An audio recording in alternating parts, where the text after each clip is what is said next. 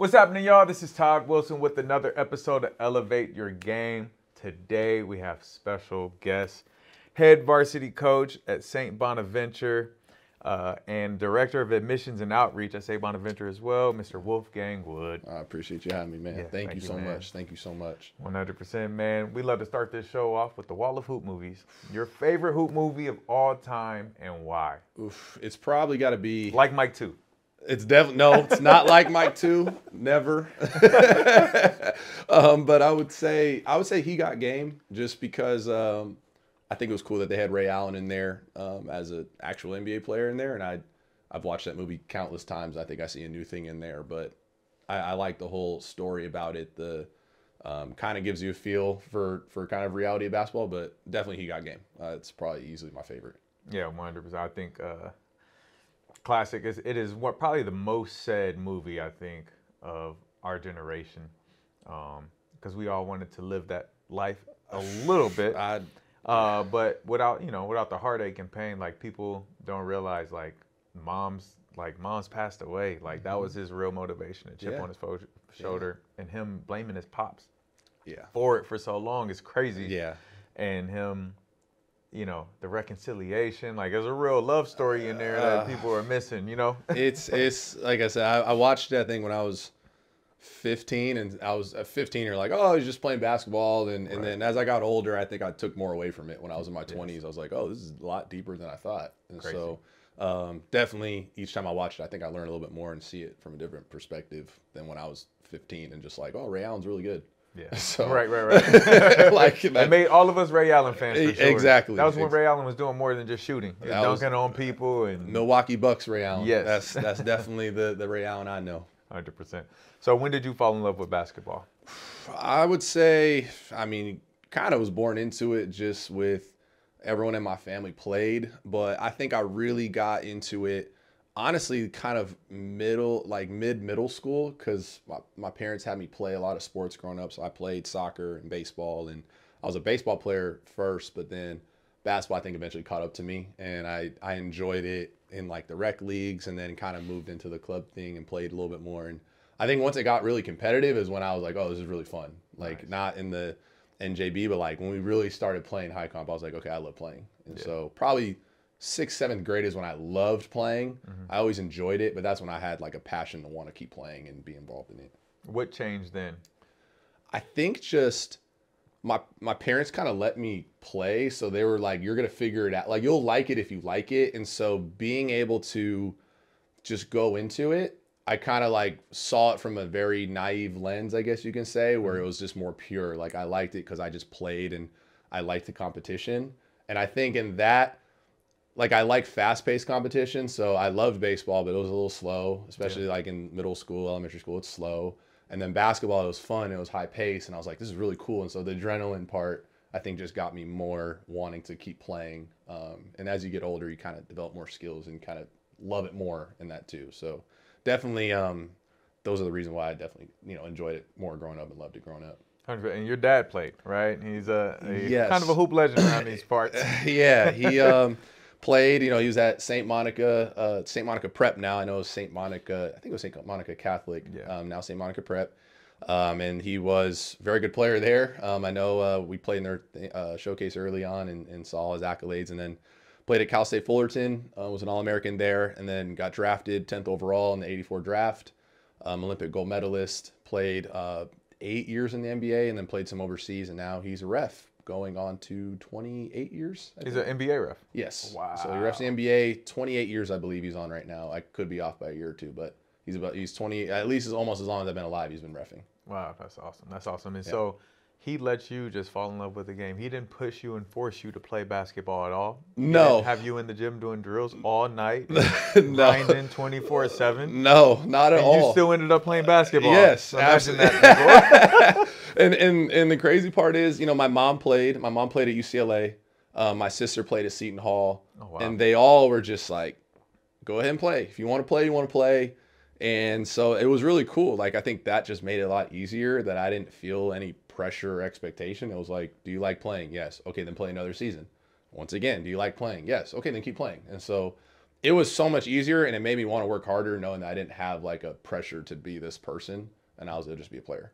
Yeah. And so it was cool. It was really cool growing up in that kind of atmosphere. It was competitive, but it was cool. Right. And so you were down in Orange County at the time? Yes. Grew up in Orange County my whole life through high school. Went to Santa Margarita Catholic. I came in the year after Klay Thompson graduated. Gotcha. And so he just won state there, and then we had a whole new group and played for Jerry DeBusk. I don't know if you know Jerry DeBusk, but played for Jerry. And high school was interesting. Trinity League basketball is interesting in a good way. I mean, here I am loving playing NJB and AAU, and then as a sophomore, it's like, okay, here is Cesar Guerrero and Gabe York and Stanley. I had no idea who these guys were, and all of a sudden I'm like, oh, this is Trinity League basketball. This is crazy. Right. So went there, played all 4 years there, 3-year varsity guy there. I played freshman basketball, which I always recommend people if you have a chance to play freshman or JV basketball rather than. Wait, you play freshman basketball and you end up going to college for basketball as well? Yes. I thought you couldn't do that. Sorry, yes. man. Yes. I'm being so sarcastic. Parents need to hear this and believe it, that there is a process to this. Yes. And getting your feet wet into high school. High school is such a big jump. And so don't get me wrong, there are the star-studded freshmen. There are. And that's totally fine. I played freshman basketball. And I loved it. And I got every rep in the world. I played every minute of every game, loved it. Our coach would say, play until you foul out. That was the whole thing. So nice. I played all the time.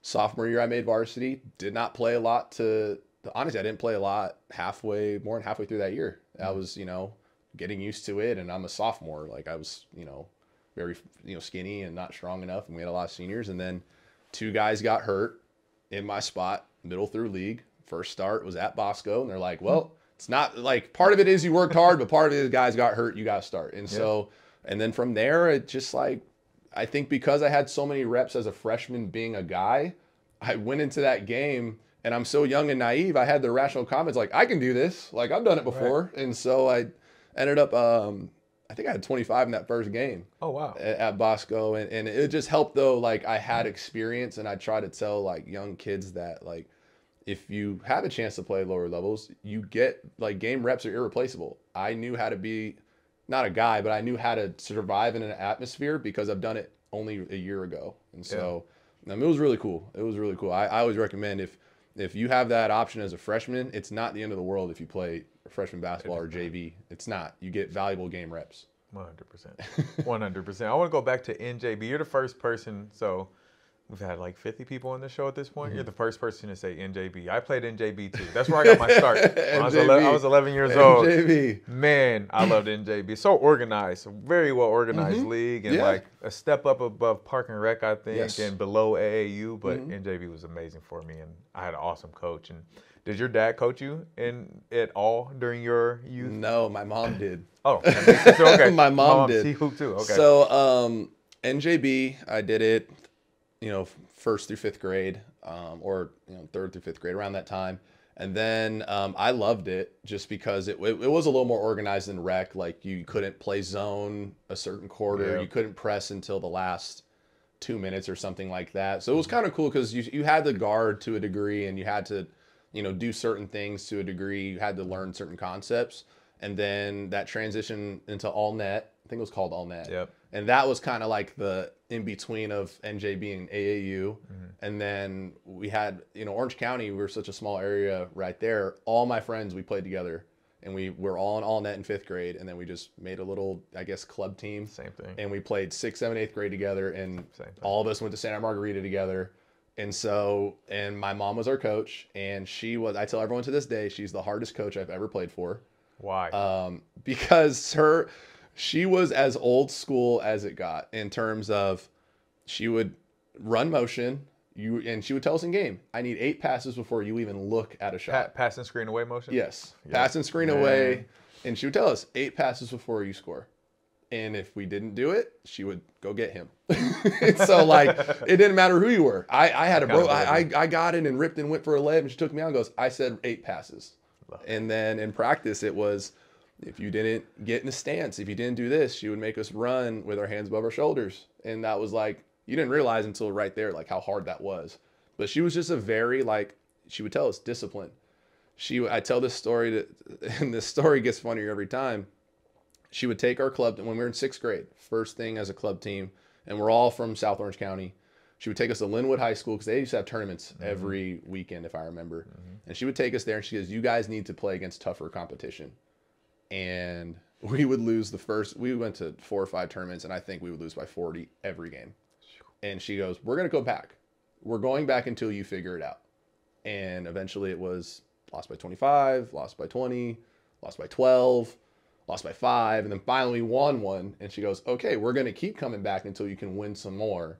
And so that kind of taught us in middle school, like you got to play better people. You got to be tougher, more disciplined.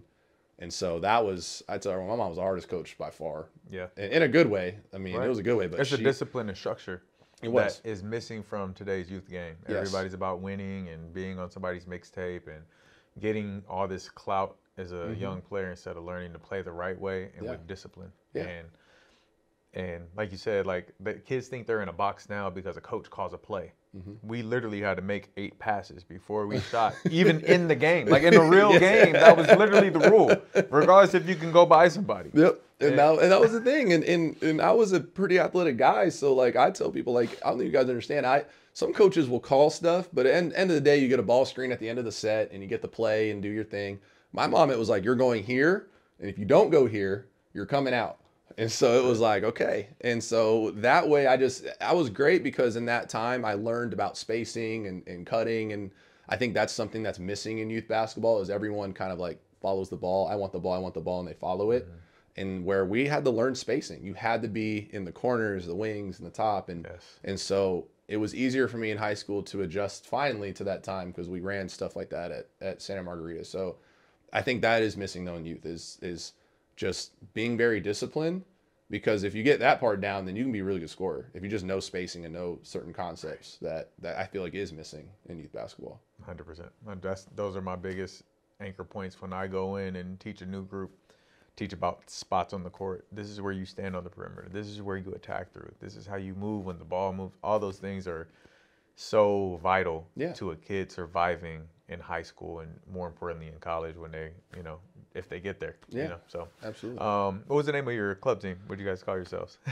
OC Slam. OC Slam was the first, and we joined it because there was a guy who he had a gym and he's like, we want you to be our 6th grade team, but you have to wear a jersey. We were OC Slam. And then we became, I think, just like Eagles or something like that. I don't know. We had our jerseys were literally, we went to Big 5 and got some jerseys. And at first we taped numbers on, then we finally put like actual numbers on. So I think it made more teams upset because when we actually started winning games up there, like these are established club teams. Like we're losing to a team with taped numbers on their jerseys right now. And we're like, yeah, like that's us. What we do. and we're all, we're South Orange County kids. We go to the beach before the game or after the game. So it's just annoying. You see these kids walk in and we're laid back, but then we go on the court and we're disciplined, and then we have tape jerseys on. So I think it was kind of our identity. We wanted to just annoy teams as much as possible with that kind of identity. But it was OC Slam, and then I think we were the Eagle. I think we were Eagles, something like that. Awesome. What are your skills as a player? What were your skills on the court? What did people look for you to do? When I was in high school, I was a slasher. I was a slasher. I was a point guard. And then as I got to college, I got injured a little bit in high school, which kind of took the athletic part away. But as I got to college, I became my mom taught me how to post up before I learned how to dribble. So I learned how to be a post player first. And so I ended up kind of being a post guard, I guess. And so I guess when I got to college, it was more of catch and shoot threes, or I would post up guards if they were smaller than me. But in high school, I was a slasher. I would get it and I would try to go as fast as I can, full court, and get fouled. I could draw fouls, I got to do it again. So you learned how to be a post player, and you were still a point guard in high school? Yes. It's crazy. Okay. Just making sure people hear that. It's and just, you're not that old. Wolfgang is not old, people. This is how you develop a basketball player, by giving them the fundamentals and the details of how to play any position on the court. And you become the position that you need for your team. Yeah. At the end that was the thing, was just at an early age, it was taught you need to know multiple kind of skills, because you're not going to be a point guard forever. Someone could be better at you at point guard. And so then how are you going to get on the floor? Well, I know how to post up. I could play 3. I could post up. I could play a 2 if you run this offense or whatever it is. And so my mom taught me how to post up, and it was just drop step and up and unders. And my sister was a post player too. So not only was I getting my butt whooped by my sister in the post growing up, I watched her, and she was, I tell everyone she's one of the best basketball players I ever watched. And so watching her be a post player, and then it was learn how to do a pull-up jumper, learn how to shoot a mid-range pull-up, learn how to do those. And then it got to like, I didn't shoot threes until college really. Like I would shoot them if I was not guarded completely, but I learned I worked my way from inside out rather than I think nowadays I see kids try to be a 3-point shooter first. And then you tell them to do a drop step and they look at it like it's foreign. Right. And so I was more of, I learned the inside part and built out. And I didn't learn to really shoot well until maybe my first year of college. Wow. That's crazy. And who taught you how to shoot? My dad taught me some mechanics because my dad could shoot it well. And then, it was mainly my dad. My mom was a post player really only. And then my sister was a really good shooter. She was. And she learned from your I have this theory that when dads who play basketball teach their kids how to shoot, they have shots. Like, yeah, that's literally, I've seen that. Yeah. My dad taught me, and then my sister taught me. My sister was, like I said, exceptional shooter. I think she holds school record still at SM. She was 95% from free throw line. Wow. And so it was. Whoa. Yeah. 95. Yes. 95. Whitney didn't miss. That means she missed one free throw. Whitney did not miss. When you miss, you're like, oh, like that's very unordinary. And so, but my dad taught me how to shoot, and then he just taught me to. Like I learned the value of reps, of you have to do shooting game reps. So when I got to college and they had the shooting gun, I was on there every day trying to make, 400 or 500. Like I was trying to make a lot of them. And so that's how I ended up getting better at shooting. Because I don't think in high school I understood how many shot reps you have to get to make your shot consistent. So in high school I was inconsistent. I'd make 3 threes in a game, then I'd go 0 for 8. But in college, I kind of learned the value of consistency on a shot. And I think that's what helped, is just they kind of put that in my brain, like you have to shoot every day. Oh, okay. And so I did that after I would work on some other things too. Absolutely. So going through AAU ball, you're in Southern California. Yeah. And then, so did you play with that same AAU team through high school as well, or did you? No, I didn't, just because most of the kids on the team weren't basketball guys first, so they went off and played other sports. So my sophomore year, I played for Pump and Run with the Pump brothers. So to this day, I still laugh. I played 2 years with Pump and Run. My first year, Coach Mike Hamill was my coach my first year, and then Christian Arand and Ryan Silver were my coach my second year. And so that was my first introduction to high-level AAU.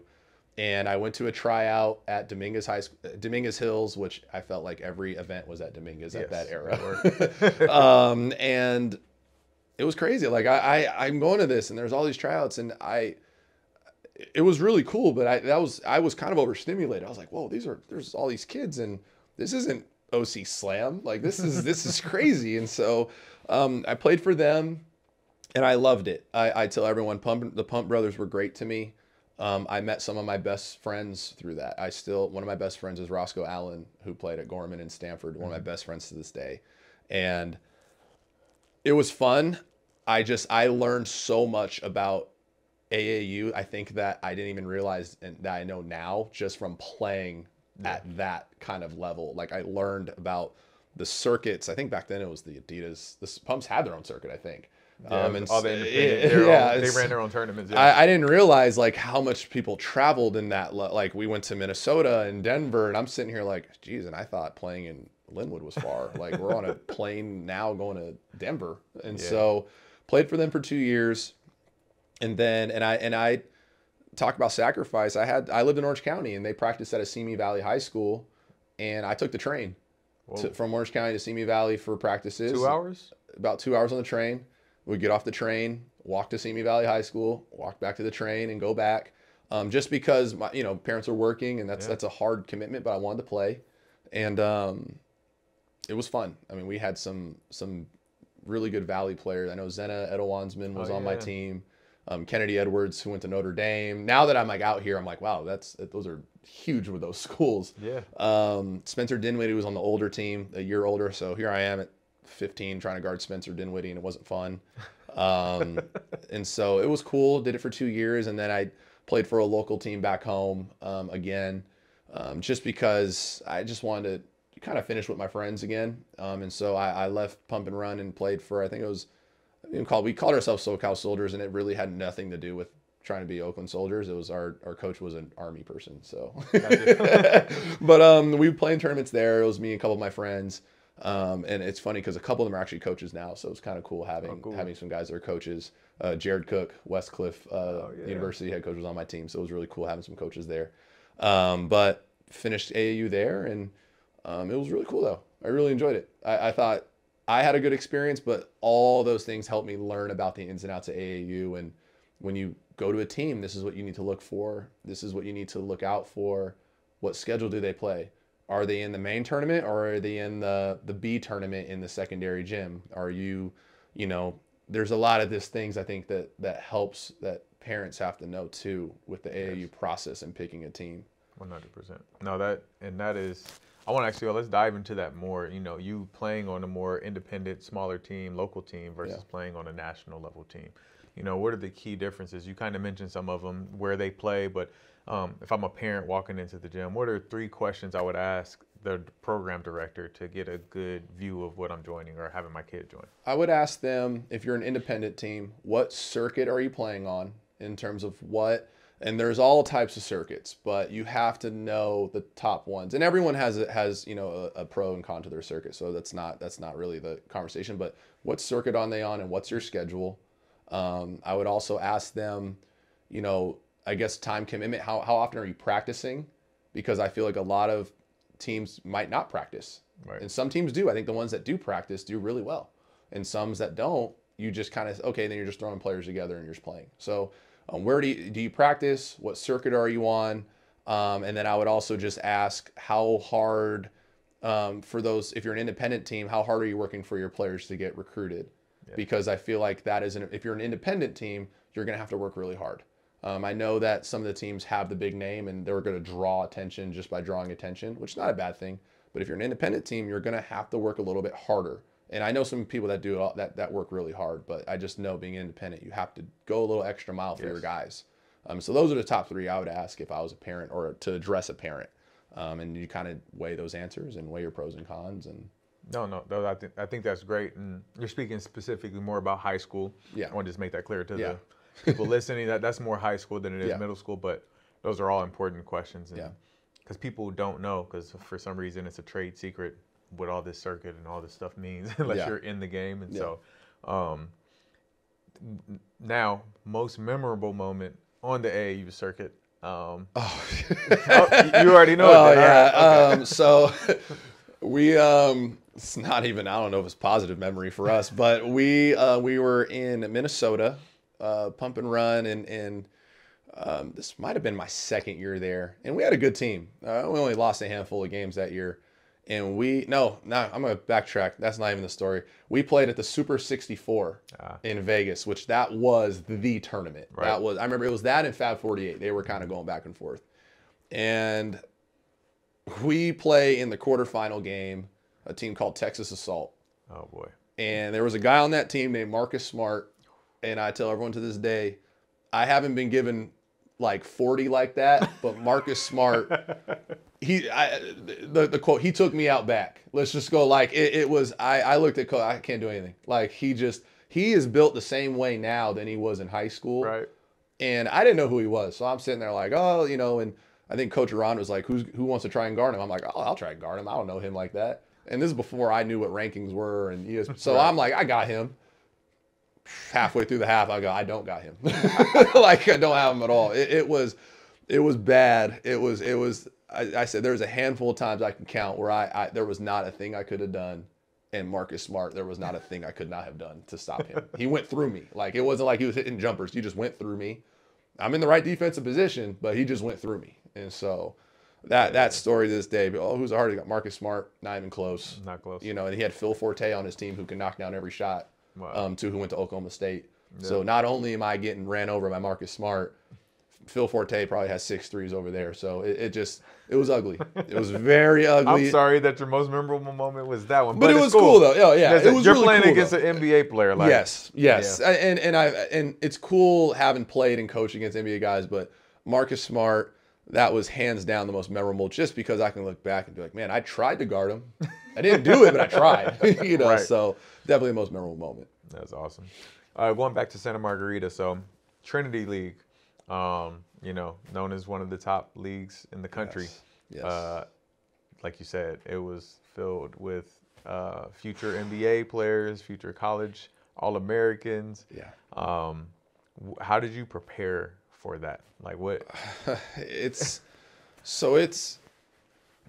hard because I feel like the Trinity League is just as good now than it was back then. I think different teams fluctuate in getting better or worse, but you kind of had to be ready every night, and just the prep. And I think, like, through osmosis, this helped me just prepare as a coach. Like, you had to understand every scout because every team was just that good. Even, back then, I think, we played Bosco, and my senior year, they had the Hamilton brothers, Isaac and Daniel Hamilton. I think Derek Taylor was his first year there. They had Darian Williams. They had a team. I think Tyler Dorsey came the year after, thank goodness. But you just had to be so attentive to scout, because if you didn't, you were going to get lit up. And I even tell my players now, or even guys that are playing high-level club or in other leagues, against the teams that aren't great, you can fall asleep on a scout. Probably 1 out of 5 times you'll get burned.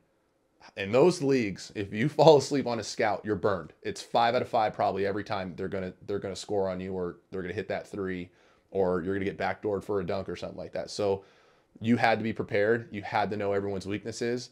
We had 1 through 10. This is what 10 guys on the floor do, and this is their strength. And then you had to deal with environments. I think this is a lost art in high school in general, is the student sections aren't as rowdy and loud nowadays. Some schools are, but across the board. I was at a Sierra Canyon game the other day. Well, yes. It's crazy. But I mean, back then, I think back then, I remember Servite on a Friday night, our coach told us that is the hardest. They're the best team in Orange County on a Friday night at home, because they had, I think it was called the Pit Crew back then. And we had cards. Couldn't hear anything. It was that loud. We had cards with our plays on it because you can't hear anything. Whoa. And so you had to be prepared for that. You had to be prepared for the Hamilton brothers at Orange Lutheran. You had to be prepared for Gabe York and Peyton Banks and James Douglas. And then modern day, I was a senior, and here's this guy who's a freshman, Stanley Johnson, who was unbelievable. on his way to a state championship. I think there's a picture of me on Facebook tagged, and he's like about to dunk it, and I'm like, oh. And I'm like, this is, and so you had to prepare for him. But not only him, he wasn't even the best player yet. They had Caden Reinhardt, Xavier Johnson, Jordan Strawberry, who was one of the underrated point guards. And then you go to Jay Serra, and then you have Jamal Aites, Dylan Osatowski. You have just every game, there was no night off. I think that's, I talked about the other day, there's no night offs in the Trinity League. There's no night offs in the Mission League. There's no night offs in the Del Rey League. And I think the Golden Coast League, there's no night offs. And so that was just our mindset. There's no night off. Yeah. There's no night where you're like, we're going to win this game. It's like, no, you have to play well to win this game. Right. And so as a high school player, it's just, you had to prepare beyond belief. And I think that's something that, like, even now, I know now in the Trinity League, they have to prepare now. And even those other leagues I mentioned, they have to prepare. Yeah. Preparing for a scout, because you talk about it, I think, us basketball people know what you're talking about, but for the younger people or people trying to understand the scout, what does that mean exactly? Like, dive into it just a little bit here to dissect of, a scout means I watch them play and I know their habits, but what else does that involve? So I think in scout, we look at, obviously tendencies. You'll look at a little bit of tendencies. And even when I watch film, I don't watch a ton of tendencies. I watch, what actions are they getting most of their shots off of. And then, when you have, usually we'll go, unless you have a very deep team, your top 8 guys of another team, and you kind of have a little brief overview. You don't want to overload it, because I think sometimes if you over scout, they get too into their head. Yeah. But just a few things, like, this guy's a catch and shoot guy, and then you also just know that if he's an elite catch and shoot guy, he's probably been trained to do at least a shot fake, 1 dribble pull up. So you just kind of put that into mind a little bit. And then from there, I don't believe in doing all 10 of their sets, their entire playbook, but their top 3 actions. What do they run most of the game? Okay, do this. I think out of bounds plays, we go over that a lot because I think those are 6 to 8 points a game. I think that I look back, I'm like, man, we got beat on 8 points of out of bounds plays. So I think those are the ones I probably will go through every single one. But you look at a few actions, a few tendencies, and then just a few of those actions. Like those are probably the main things. Because also there's no reinventing the wheel. So there's no set that hasn't been done. You can get into any action, but if a screen to screener is happening, it's going to happen. Are you sure? Coaches call it their offense all the time. And so I just know there's no reinventing the wheels. I know there's a certain action. You're going to guard this, guard this, guard this. There's no play that hasn't had an end result that I haven't seen before or any coach has seen before. And so, but yeah, I think in scout, those few actions, few tendencies here and there. If coaches don't want to post stats, I can watch a game in 10 minutes and know if this kid can shoot. Right. I mean, just as any coach can look at a film and tell if a guy has good mechanics. Even on an off night, you can tell that kid can shoot. Right. So those are probably the few things in scout we look at. Definitely. I mean, it's better than college. We had a packet like in college of like five pages at least of and their picture there and everything. So we try to dumb it down a little bit for high school though. Yeah. And did you understand it when you were in high school? How easily was it for you to understand the scout then? So.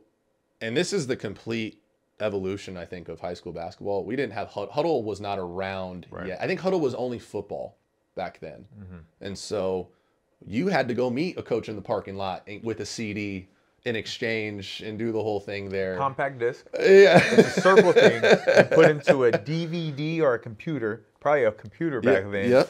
And we could record stuff onto this disc, okay? Sorry. No, and that's the thing. It was just my one of my coaches I still talk to that coached me was like, yeah, you had to meet someone off the 5 freeway with a CD that like, hey, here is the film of this school. And so back then it was a lot hard. I think it was a lot more difficult because you had to do that. And so you might only have 2 games because back then you're filming with this, you got to download to this. Huddle, it's like exchange, ask.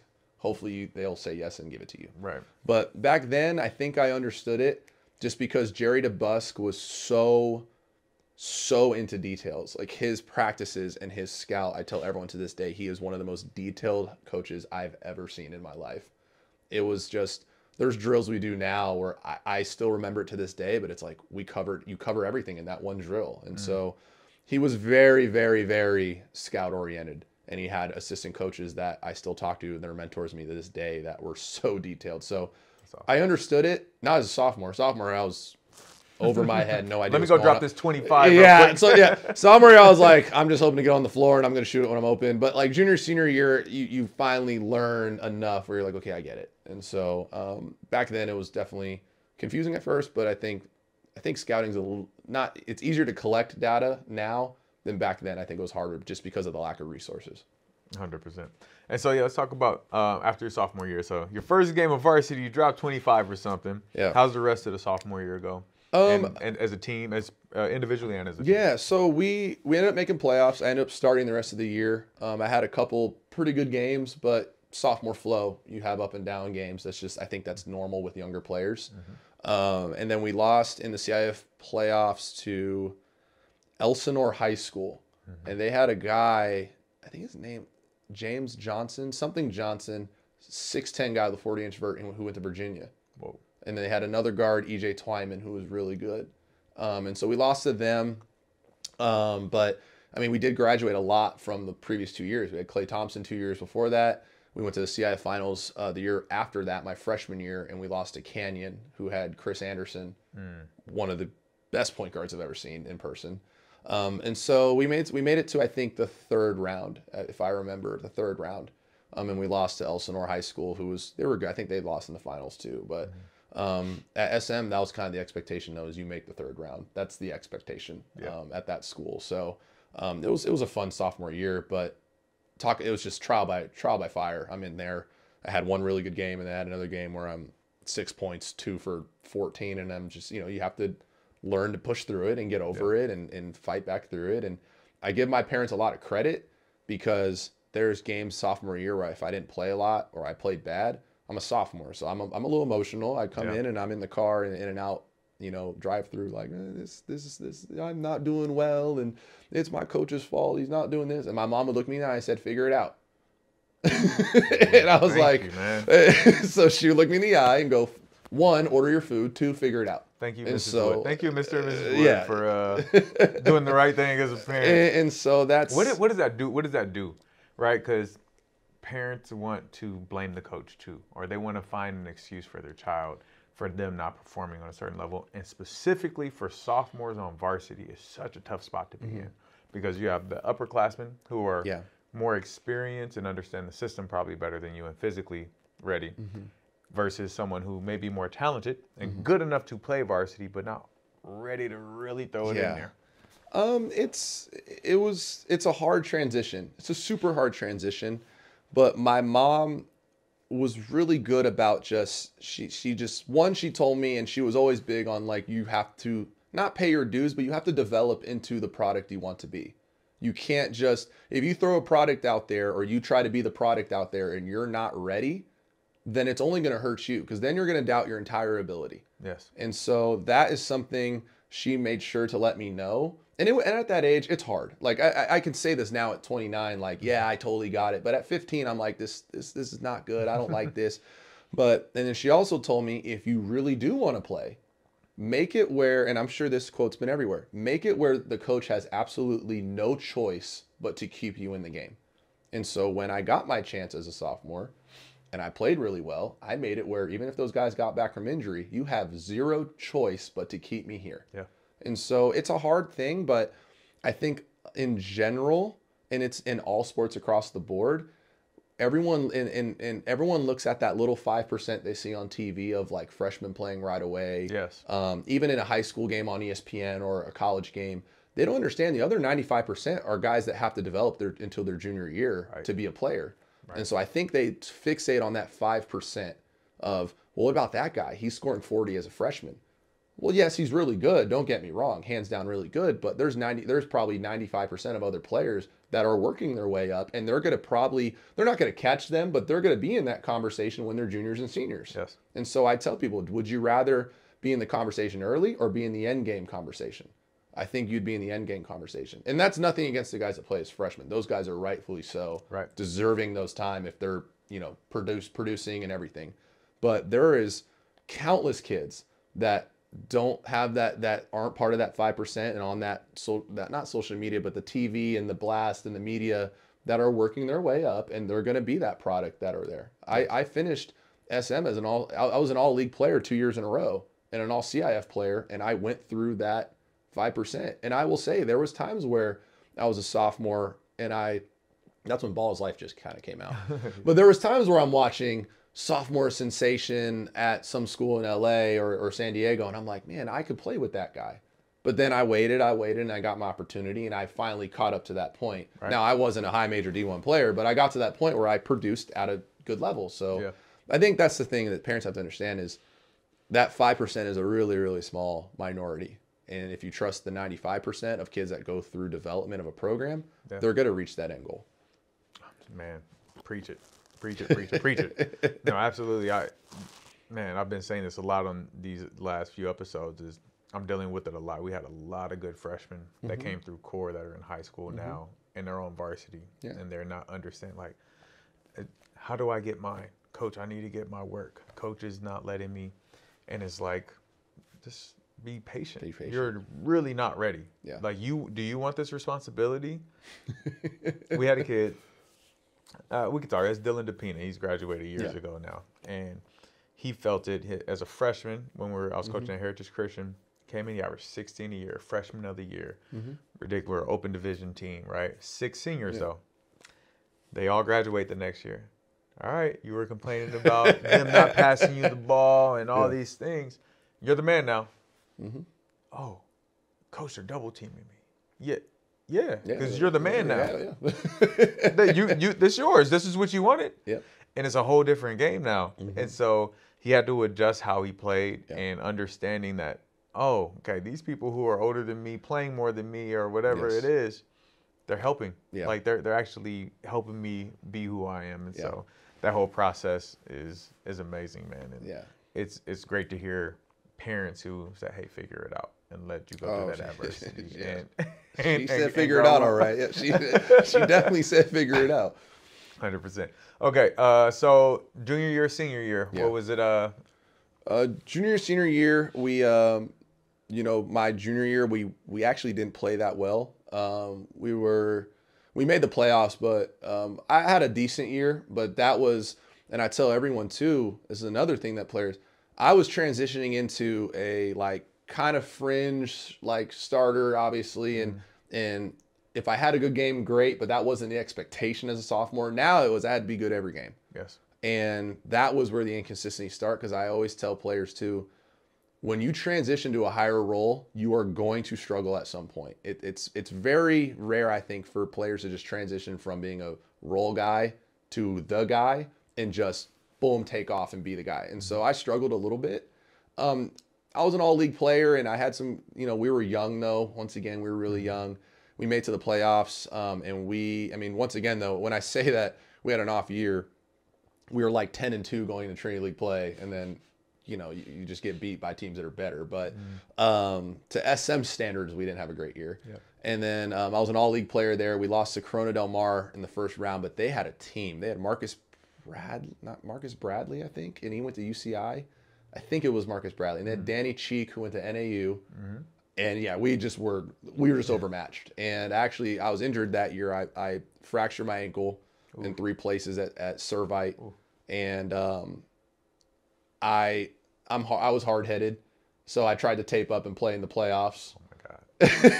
And I come in for 5 minutes, and this is when I knew I sub in, and they know I'm hurt, and their coach goes ISO 1-4 flat, and I'm on an island with a bum leg, and I got blown by so fast, and I just looked at coach and said, yeah, I got to come out the game. I can't do this. But I didn't want to let my team down though. Right. I wanted to at least show I can play. I'm gonna be out there. And so that kind of happened. And then senior year, we had a pretty good team. We once again, when we say we went 2-8 in league, but we were the 4 seed. The playoff format was completely different back then. Right. And so we were the 4 seed in Division 4. And we had a pretty good team. I had a freshman on my team. My teammate Joe Furstinger went to New Mexico. He was on the TBT tournament this past year, so shout out Joe. But we lost. We made it to the semis, and we lost to Alemany, and they were top 25 in the country. They had Marquise Coleman, Max Gersey, Jericho Richardson. State championship year, 2012, yeah. They were unreal. Man. We played them and lost by 10 at their place. But the playoff format was so different back then. The Final Four in Division 4 was us, Oak Park, when they had Rob Lee, Alemany, and St. John Bosco. That was the Final Four in Division 4. So, talk competitive equity. They had it right that year. It was a crazy Final Four. And we lost to Alemany there, which I have no shame in saying they were just better. They ended up winning the championship. They were so good. They were so good. But that year was great because I learned how to kind of lead a little bit that year in terms of, I think my first 3 years, I was just kind of getting by on, I'm just playing the play. And when I got into a leadership role, I kind of had the thought halfway through league, I have to get out of myself and not play for myself. I have to play for the sake of my team. And I'm not saying I was selfish, but I think looking back, high school kids in general, you want to do well, and you kind of have it for yourself a little bit. And I think right before playoffs, I kind of had that thought, and I was talking even to my coaches, and they were telling me, if we want to go far, you got to be the most selfless point guard. And I think it finally hit me, you know what, I got to do that. I got to make my teammates better, even better, And from there, I was even our leading scorer the first couple of games. I was trying to get everyone involved, and my teammates were stepping up and hitting shots, and they were stepping into that moment. And it sucks because in hindsight, I think I should have done that earlier. But, hindsight's 20/20. But that's one thing I think players, once you kind of release that self-thought and you become selfless, and I've even tried to tell my guys, be the most selfless player. My game got better, and everyone else's game got better. And I think it's hard because you think it's a risk, but when I finally saw it, I was like, okay, this is actually what it really meant. And so we made a run that I was proud of. I mean, we made it to the semis, and just lost to a better team. We played them probably closer than most, but Who was that? Alameda. That was We lost to Alameda. Alameda. Yeah, I lost to Alameda by 10. Oh yeah. And so like we left the game, like there was no like, oh, we're sad. I'm like, yeah, we got beat. Like we're sad. We're sadder. I'm sad my career is over, but at least I lost to someone that I can look back and be like, they beat us. They were just better. Yeah. And so that was kind of the high school finish. But I finished as a 2-time all-league player. I was an all-CIF player, and I was an all-state honorable mention. So it was a cool way to finish my career, coming from being that freshman basketball player to finishing as with those accolades too. Yeah, I want to go back to you talking about being selfless. You touched on it, and I think it's how I don't want to say this. It's crazy how when you are selfless, it brings you more. Yeah. And that's the hard part for us to understand. Yeah. The only way you find that out is by being selfless. Yes. And the earlier you do it, the easier it's going to be. The less Yeah. less stress you're going to have on yourself. Yeah. So how are you coaching that with somebody who you can tell is elite and has the ability to score and kind of take things in their own hands, that can have a positive outcome, but how that selflessness will have a more positive outcome long term? I think it's just, you got to harp it every day, and you just have to practice it too. And so, I think people call it servant leadership. And so I'm not perfect by any means, and no coach is, but I think I try to just, before every talk, and our keys of the game, we can play the best team in the state or the worst team in the state. It's going to be on their keys of the game, selfless. Can you be selfless on both ends? Can you be a selfless teammate? We've watched a lot of, we kind of dipped into the more sports psychology this year for our program in terms of, we talked about selfless body language. Can you hang your head high and your shoulders out, your chest out? Can you, we talked about, I showed him a video where we even broke it down to a biological aspect. He said, you release oxytocin by giving half fives, by giving this. So we tried to break that down. And it's funny because they're high school kids and they joke about it. At first they're joking and think it's funny. But then they realize, like, the players were like, oh, we're actually like high-fiving more and we're kind of like vibing with each other more. And so I try to introduce that. Eventually you're going to have to look in the mirror and you have to release that self. Yeah. But I try to put little tools and little activities in front where it's like, hey, watch this video. They saw that most playoff teams lead the NBA in half fives. I think it was the Suns one year, or Steve Nash led it one year. And so we try to do those. We try to do, keep your chest out. I'll call timeout just to be like, hey, our body language isn't that good. I won't even have a board in front of me. Our body language is not that good. We need to be a little bit higher with our body language. And I think that will translate more into being selfless. If you can keep harping on those things, eventually there's two things that are going to happen. Either you don't do it and you're the outlier, or because most of them will do it. So you end up not doing it and you're the outlier and you're going to go elsewhere. Or you buy into it and you start seeing your personal success. It's hard because you think that you don't see the vision ahead of you. And so you think you're taking a gamble, or coach is just saying this to say this. But I try to connect them that I did it personally. Like, I had to release myself from being a little bit selfish in high school. And that's when I started seeing success as a team, not just me, as a team. Yeah. I started seeing my players hit shots that I probably didn't think in the beginning of the year they weren't going to do. And so I try to just incorporate a lot of what I learned and just show them, kids are visual. So I'll show them videos. I'll show them this. And maybe one video they connect with it more. And maybe one video they're like, I don't like this. So we try to do little exercises and talk more amongst each other. I'll have film session and not even go over a game sometimes. We'll just go over this and I'll write on the board, what does this sit with you? And so we try to do a little more activities to build that sports psychology side of releasing the self part and being selfless. That's awesome. And did you develop all that, or where do you get all these ideas from? Part of it was I was a visual person. And so I think growing up, I used to watch videos and take away, whether it was even highlights, like I would just take away from it. And so I know kids are visual. I know everyone has a different learning style, but most kids I feel are visual. And so I think part of it was from what I saw and what coaches have done with me in the past, but part of it I think too is just learning kids' learning techniques and understanding most kids are visual. Some kids aren't. TikTok. Exactly. Yeah. and so those are probably the ways I kind of adapted that into it. Yeah, that's awesome. That's dope. I'm gonna steal some of that. Use from middle schools. recruiting. What was recruitment like through high school? So I know the injury probably slowed you down a bit. Yeah. How did that impact your game fully first, and then we'll hop into the recruitment. I did not get recruited after I got injured. I did not have any offers leaving high school. Wow. And I actually took a year off high school. Not high school. Took a year off school, and I wanted to. Like I said, I didn't have anything, and I got into schools to go to school, but I think I wanted to. If I wanted to stay home at least then, and I gray shirted, or I just worked out with the team or whatever. But I was taking classes at IBC because my mom's like, you have to take classes. Like you're not. She wanted me to get a degree. I promised her I get a degree. She goes, you have to take classes. So I took classes and would just like lift with the team, and then I was working a job. Like had the real world hit. I worked the job. My first job was Target. I was a card attendant at Target, and I told her, I joke around. I said I was a 24-hour fitness person. I was a 24-hour fitness regular, working on my game. I was lifting, but I had no offers. No. I had some recruitment my junior year, but getting hurt kind of hinders that. But at the end of the day, that's reality. That's just a reality, and that I wasn't sitting there bitter like at schools, but it was a reality. And I also wasn't familiar with other levels. I think just my sister had letters from D1 since 8th grade. So I wasn't familiar with D2, D3, NAI. Wow. I didn't really know. Like I got letters from them, but I didn't know where Occidental was. I played them now when I was, but I didn't know where those schools were. So I didn't really like pay attention to that. And so I took a year off, just worked out, played a lot of pickup. And I think that helped me I played pickup religiously, which I don't think kids do enough nowadays. Right. Just play pickup. But I was a religious pickup player.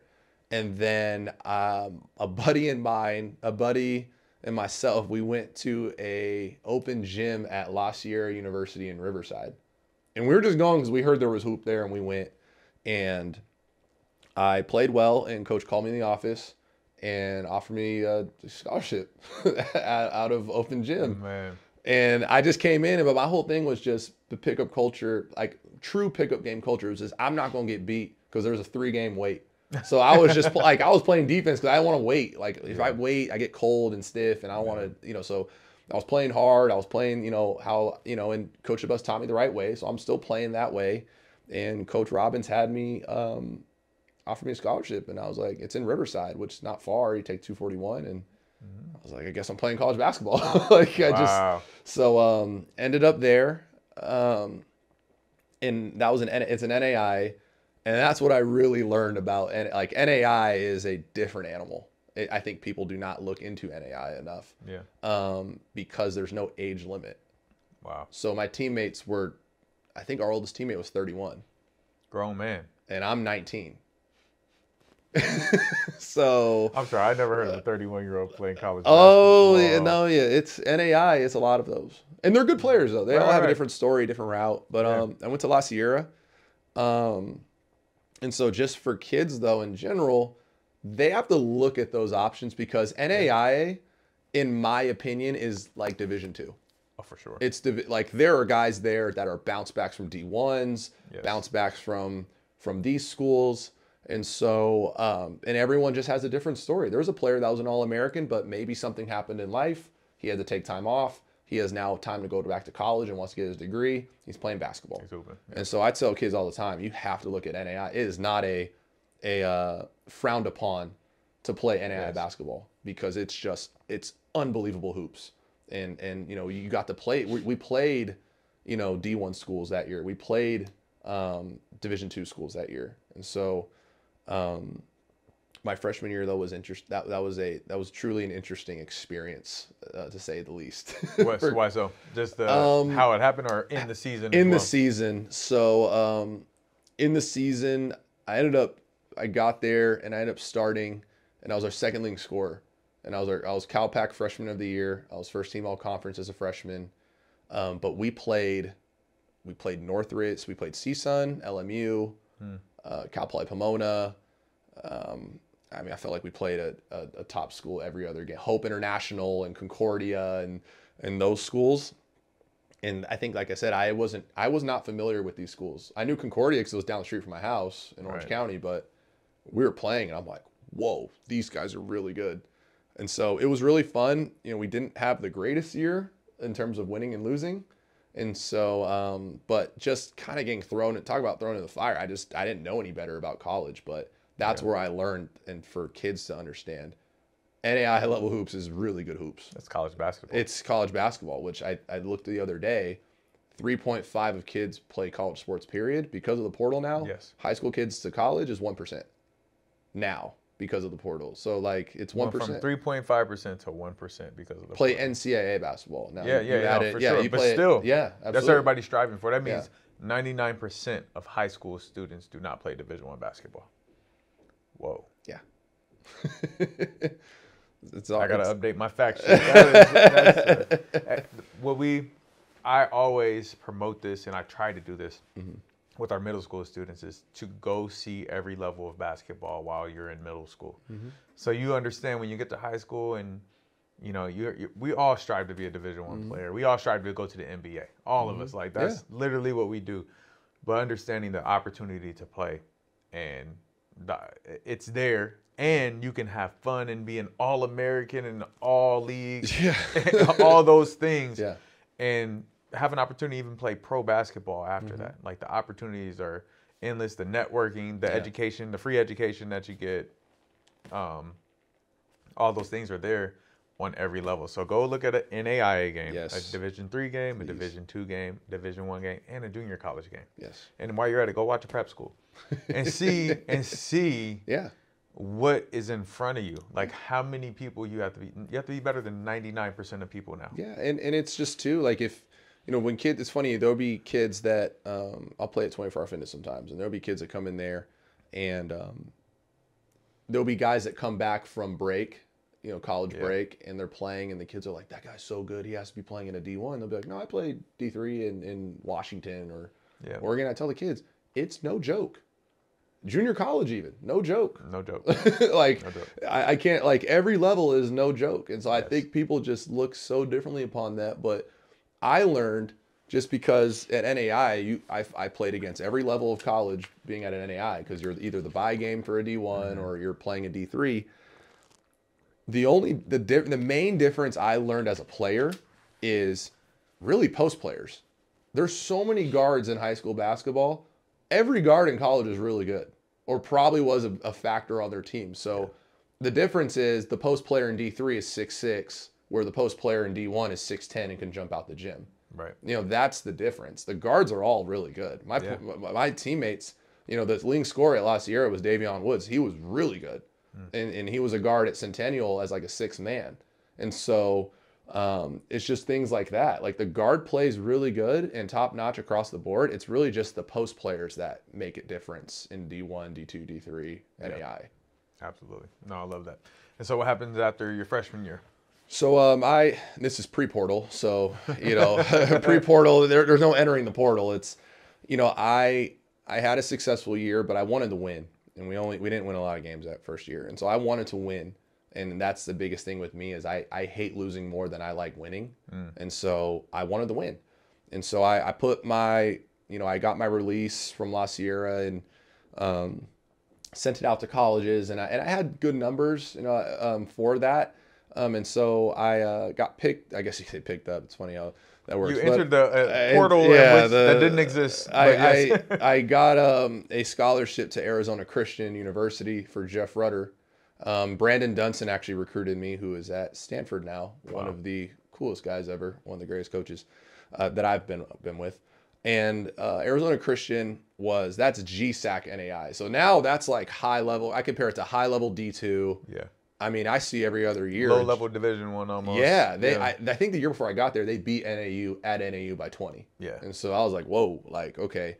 And I get there, and this is when I think I was really exposed to just how competitive college basketball is, because we had guys, I had teammates, oh, where'd you get recruited from? Oh, Oklahoma. Oh. What like about the University of. Yeah, I was like, what about you? Well, I was a Target for a year and worked out at 24. Picked up for 24. Yeah, I got picked up at 24. But we had really good players, and just it was high level basketball. And now we went from playing, you know, some low major D1s and bye games. We went to BYU. We went to New Mexico State. We played Pascal Siakam when he was at New Mexico State. Did not know him at the time, but that guy was giving us the absolute work. And so I played for 2 years there for Coach Rudder. And I tell everyone to this day, Coach Rudder is probably one of the best X's and O's offensive coaches I've seen. His actions were really good, and we were very up tempo. And we went to first year that we were there, I think we were 10th in the country, maybe a little bit lower. My second year, we were 4th in the country. Whoa. And so we were good. And that conference was Hope, Biola, Vanguard, Westmont. William Jessup just entered the GSAC and Masters, and they had a guy, Russell Bird, who came back from Michigan State. So we had to guard guys like that. And I tell everyone from GSAC, you're playing guys that are just good. And I was a role player there, and that was totally fine, just because I wanted to win and I wanted to impact winning. Yeah. And so whether it was me scoring 20, I wanted to impact winning.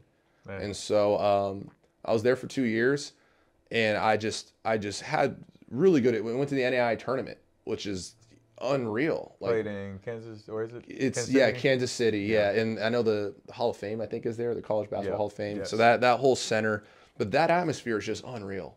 Yeah. Like, we're playing the Georgetown colleges, the Pikevilles, and San Marcos was an NAI at the time, and they were top 5 in the country. So it just was such a cool experience playing that high caliber of basketball. And so it was really cool. I played 2 years there. We had a lot of success as a team, and I met a lot of really good players that were really good. And I, as a role guy, I had the guard guys that were just really good, really, really good. And I think at that time I took a little for granted how good those guys were and how much they got me better. But it was really cool. It was such a cool experience. But that was like high D2, low level D1 kind of talent. Yeah. So it was cool. It was a great experience at Arizona Christian. But I wanted to come home. I got a little homesick, so I just wanted to come home. And why so?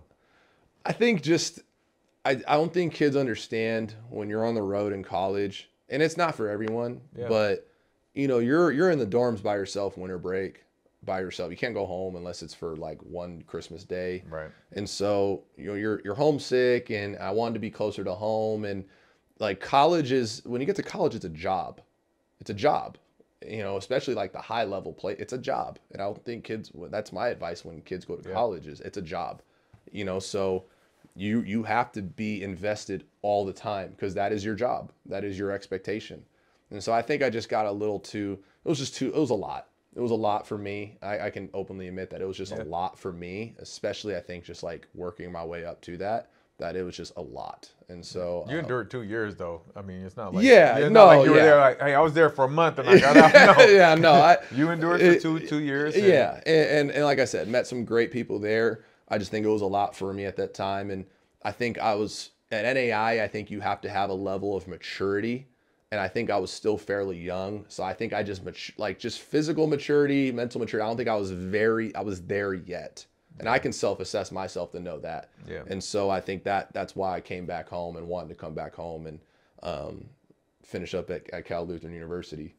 Nice. So, I loved Cal Lu though. It was great too. Yeah. So how was that this year? Your senior year, all this experience playing at different levels, and probably a more mature, better version of yourself. Yeah. So absolutely. So I came to Cal Lu, and we had Rich Ryder was the coach there for 20 plus years. It feels like a long, long time.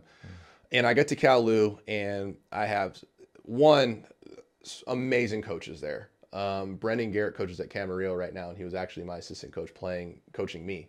Okay. And so kind of crazy that we're in the same. But Jeff, the story is still funny to me. So Rich Ryder, 20-year guy at Cal Lu, and we get there, and before that, I wasn't going to play. I just was going to go to Cal Lu to finish my degree. I think at that time I felt mentally burnt out, but Coach Garrett kind of talked me into it. You come play, come just do open runs. So there was open runs at Moore Park, and I was playing, and I think I kind of got that spark back to want to play. And then first game, we play an exhibition game. Coach Ryder comes in, and anyone that knows Coach Ryder, he has this voice and tone, and he's an older guy, but he's fun. And we win that game. We're excited. And Coach Ryder comes in and goes, "All right, guys, I'm retiring." And we're like, "Wait, what?" Like, we just won first game of the year. He's like, "I'm retiring."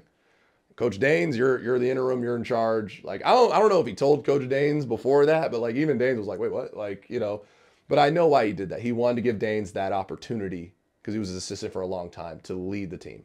And so he retired after game 1, and Coach Danes was in charge, and we ended up I think we were 20-5 that year. Nice. Made it to the conference championship, and we had a really fun team. We had some. It was a blend of transfers. We had Adrian Francis from AVC. He was a really good guard. Caleb Ritchie, full circle, played me my freshman year when he was at another college. Now we're teammates. One of the best point guards I've ever seen in my life as a player. And we had a lot of other good players, but those two were really good players. And that team just gelled so much chemistry-wise. And it was so fun because in D3, I've learned it's as hard, it's as serious as you want it to be. And I mean that in a good way. Is if you want to be a pro, you can go D3 and be a pro. They have all the resources. If you're going and you're good at basketball, but you kind of just want to play, like it kind of can give you that avenue too. I know Russell White right now has them playing on Unreal right now, but at that time it was fun, and we were averaging 80-something points a game or something like that. Like we were up tempo, and it was just really fun.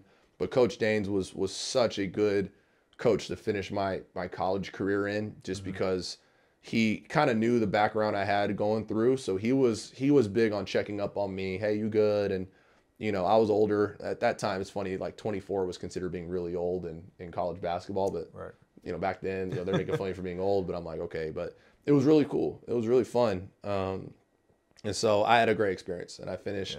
I finished as an all-conference player for them. I was our leading scorer, but we also, our offense, we had 4 guys in double figures, so it wasn't like I was carrying the load. We had really good players.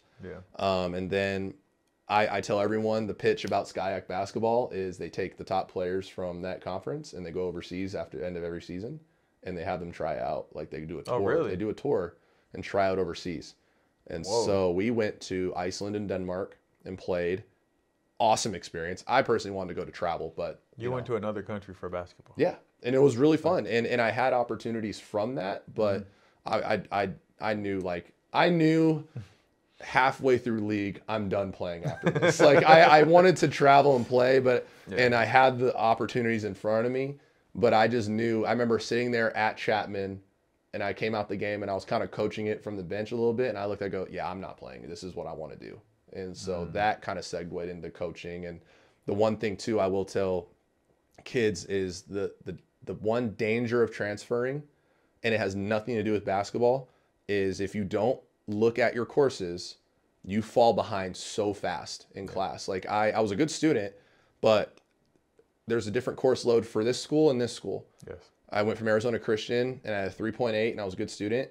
I went to Cal and I fell behind another whole year. So I had to finish school. Almost 30 units didn't count. Exactly. Just because it's different. Arizona Christian's a religious school. Nothing wrong with that. But Cal doesn't really have that requirement. So they don't count those as credits towards graduating. So I had to go back and finish more school after I'm playing, which sucks because I'm sitting there in the stands as a student, and I'm like, man, I just played here last year, and I have to I gotta watch the game. It's not fun. But that's the one advice too for college kids. If you do transfer, it's nothing wrong with that, but you do have to look at the academic side because you could fall behind really fast. Right. So that's probably my pitch for transferring if you do.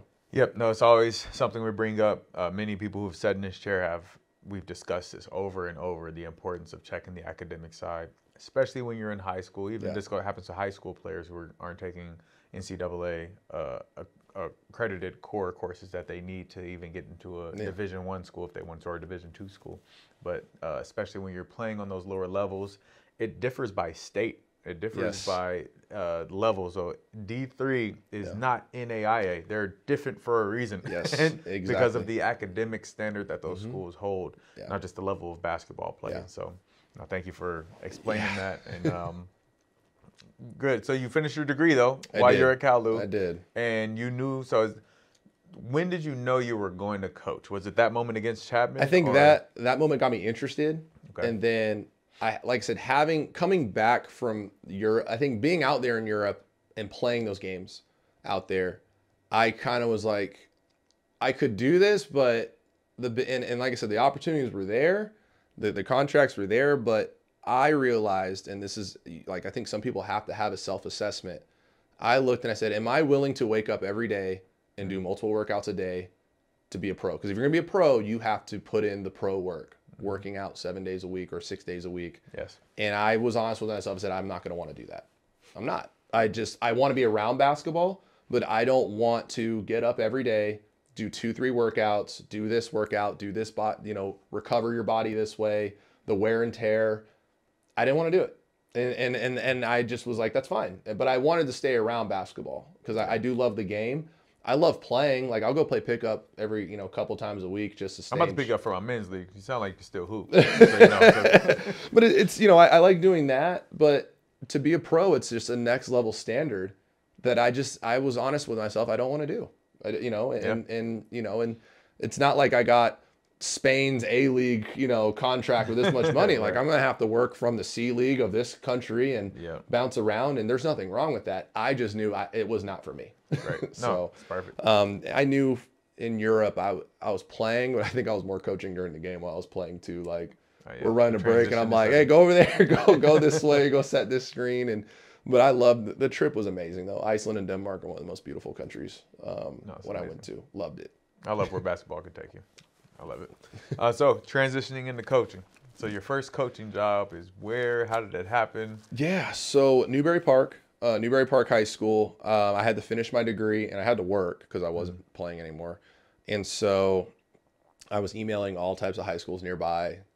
I was like, do you need a freshman coach? I was like, do you need a freshman coach or, JV assistant? My mom was like, you need to work if you're gonna be in school. And I didn't want to go do I didn't want to go work somewhere. Right. And so Matt Eichinger reached back out to me and it was his first year at Newbury Park. And he wanted me to help with his varsity team. And I know he's one of the he is one of the most underrated coaches that I've worked for. But it was so fun that first year because it was his first head coaching job. It was my first coaching job. So I think we were both just kind of like, let's just have fun. And we were blessed to have a returning group at Newbury of good players. Like we had a Chapman guy went to Chapman, Daniel Folds. Matt Solomon is now playing at Warner Pacific. Like we had a solid team. Yeah. And so we had a good foundation and we kind of just winged it. But it was fun. Like it was super fun. It was super, he was very detail oriented. So I grew up detail oriented. So we were able to kind of blend that. And we just had a good time.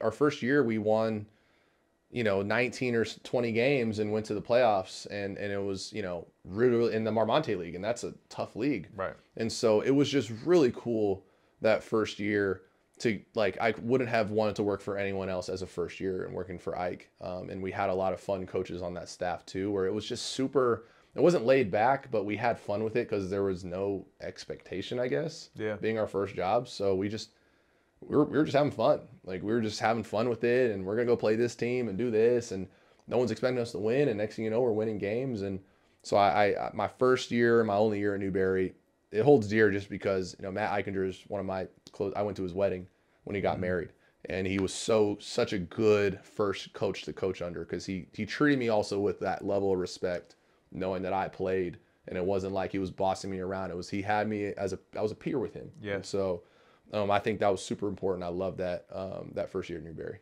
Yeah, that's awesome. That's awesome. And did you know at that point you wanted to eventually be a head high school coach, or what was the goal then? Or was it like, oh, I just had to get a job, so I'm not working regular, so I'm just going to do basketball? I think it made me want to coach more, but I wasn't sure if I wanted to be a head coach because there were times where Ike, I think, would test me and we'd be up big in a game and goes, all right, Wood, stand up, you're in charge. And I'm like, whoa, and I'm up there like, you know what, timeout, I don't know what's going on. So it was just, he would put me in positions, I think, to see, and I think I got more comfortable. And then in the summer or spring, he had me coach the group a little bit. So I don't think at first I knew, but in time, I think he saw that I had the potential to be. And so he put me in situations where I think in the beginning I was nervous, but then I was like, okay, I feel a little more comfortable as time went on. Awesome. So what was your next job? So you were there only for a year, right? Only for a year. Yes. And so then I got my degree. And congratulations. Thank you. Santa Margarita. I went back to my alma mater, and Jerry retired actually when I was a senior. So Jeff Reinert was the coach there. Yeah. How that happened was I never experienced a SM Modern Day game as a alumni non-player. Like I didn't really go back after I graduated, not because I didn't want to, but it's just I College, didn't live yeah, it you anymore. were Yeah. on, yeah. So finally, I think we had a day off, and I was like, I'm gonna go watch SM Modern Day play, and I went, and the atmosphere was insane. Like I think as a player, you see it one way, and as an alumni, I'm like, man, there's a lot of people here, and I come back, and Jeff finds me after the game, and Jeff, we're talking. I'm like, yeah, I got into coaching, and then Jeff, so when are you gonna come back here? And I'm like, oh, like didn't know you wanted me to come back. And Jeff was like, no, you need to come back. And so, graduating, I was able to kind of move back, and I went back to Santa Margarita. And first of all, Jeff is one of the coolest guys. He's a really good coach. And that first year was unbelievable. I tell everyone as an assistant, you kind of have to pay your dues too. And it's not like you're not the first lead guy making the calls right away. Right. Like I remember Jeff was having me do stuff, you need to go do this. You need to go film this game. You need to go do this. And I remember at first I'm thinking like, man, I was just with Coach Eichinger and we're here. And at first I didn't understand. I think I was 24 at the time, or 23, 24. And some coaches left, situations happened when coaches left, and all of a sudden he's like, I need you to step in and be like, you need to coach in these games. Also, he didn't tell me, you need to practice with these guys too.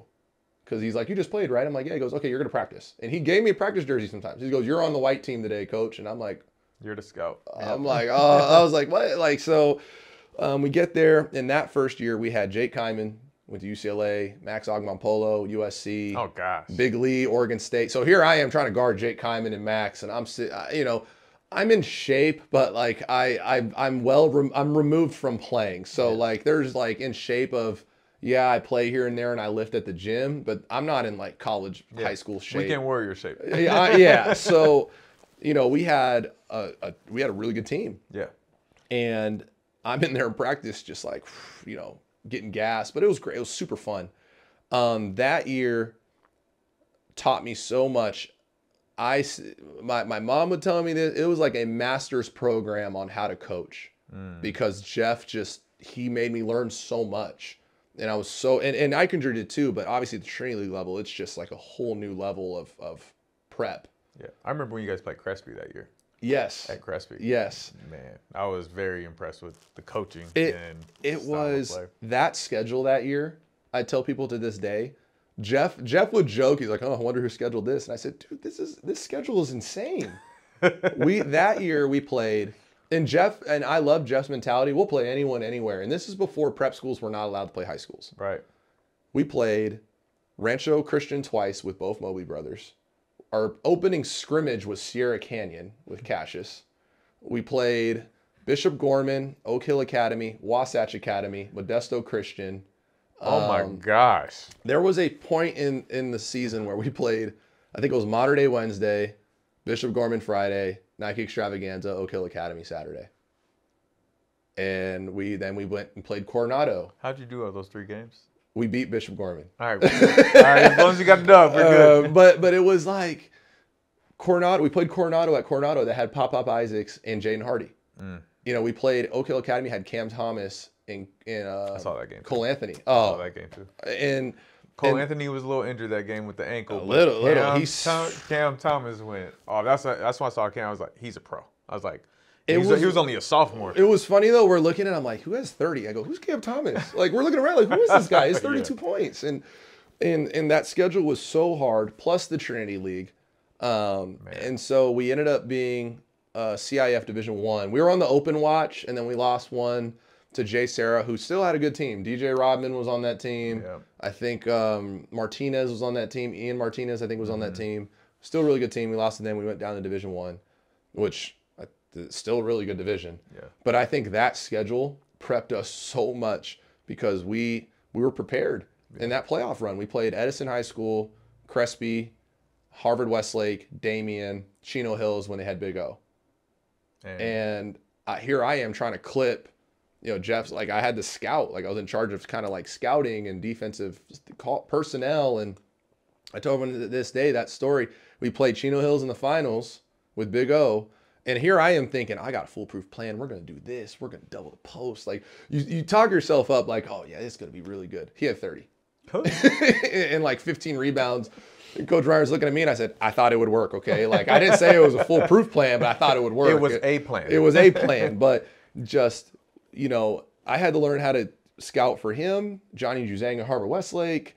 You know, Crespi had Kyle Owens and a pretty good team that year. Yeah. Damian had Malik Thomas.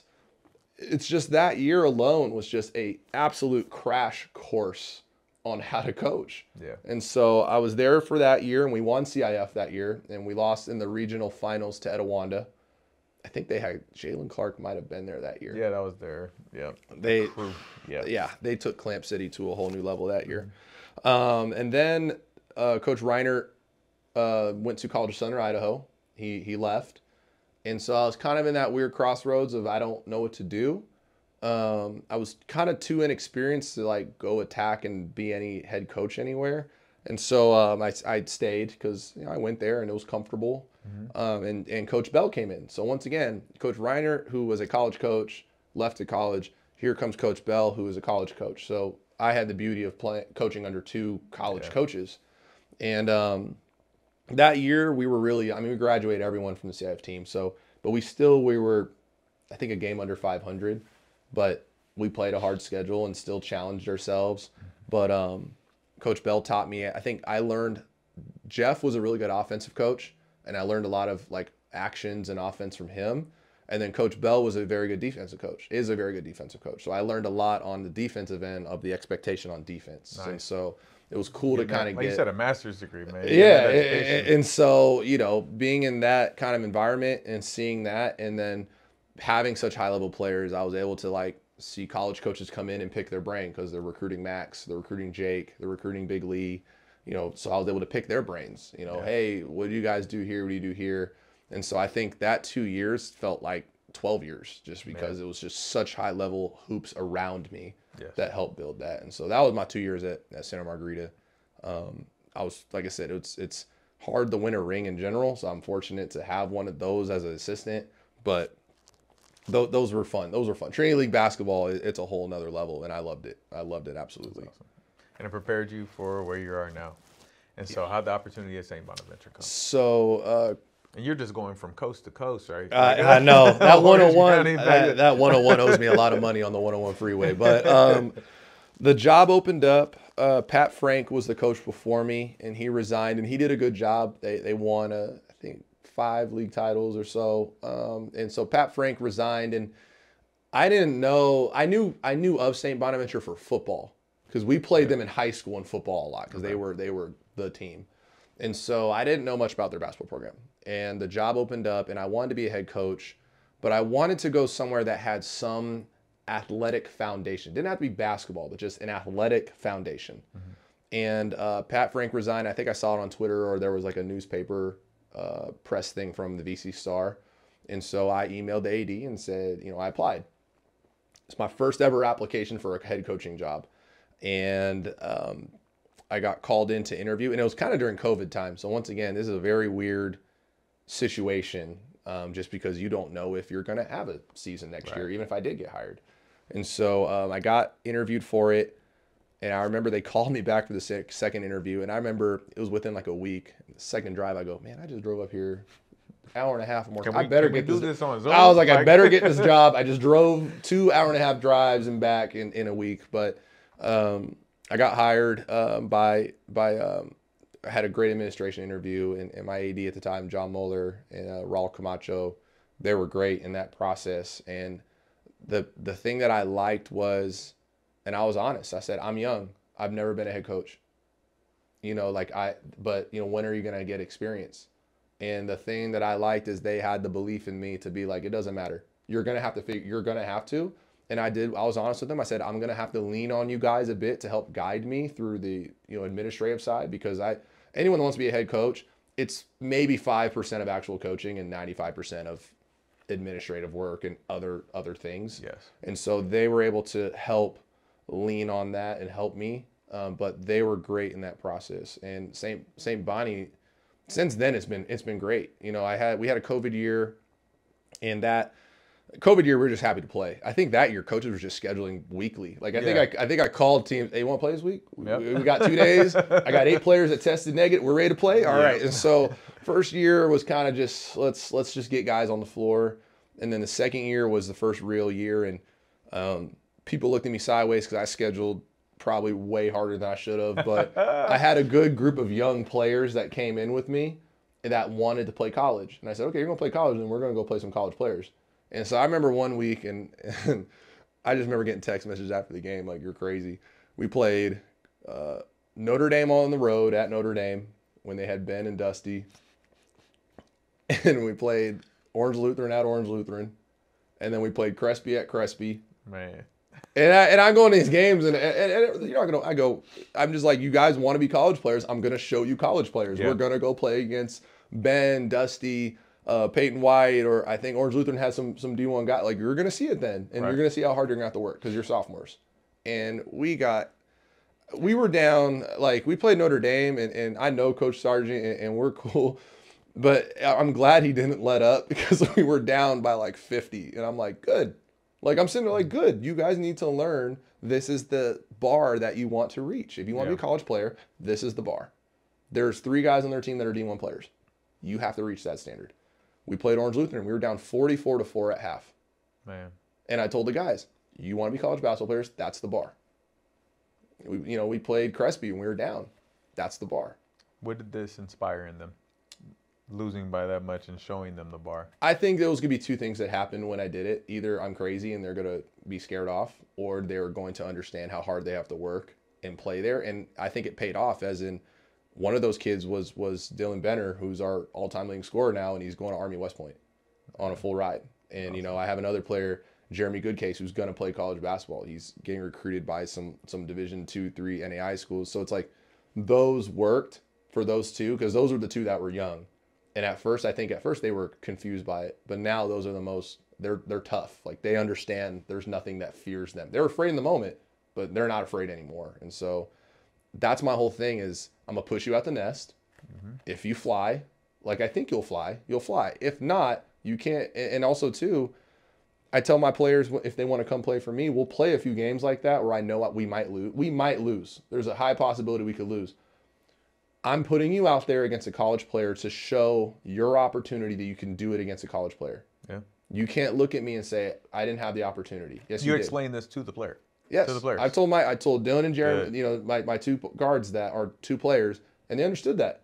And that helped elevate them. I think at first they both handled it. It was hard at first, but it rose them in their games. That's awesome. And so I like the honesty. I think coaches do that without saying it, without understanding or giving the kids understanding what they're doing, and there can be trust lost in that process. But I think the honesty and the transparency of, hey, this is the plan because it's for you. I'm not trying to show that I can play all these top schools or whatever. It's literally for you to develop. And that's been my approach.